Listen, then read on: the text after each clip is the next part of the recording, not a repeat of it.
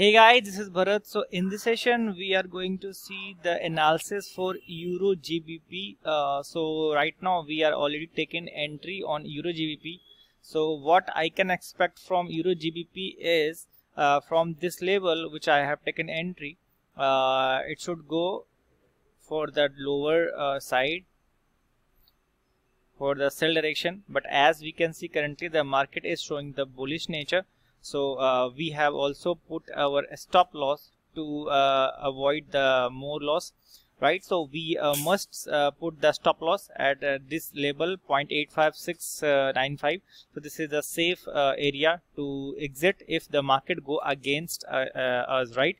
So if the target, if we will talk about the target, so this is our entry, and after that if we talk about the target, then this is our TP1, right?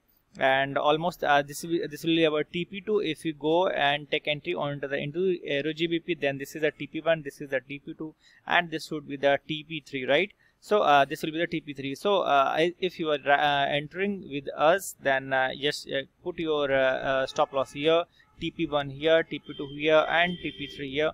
And the last request again for all of you, that please follow the money management, because the market is always the king. So we cannot put our all the money without using any stop loss. So we have to use stop loss, and we have to follow the money management, right?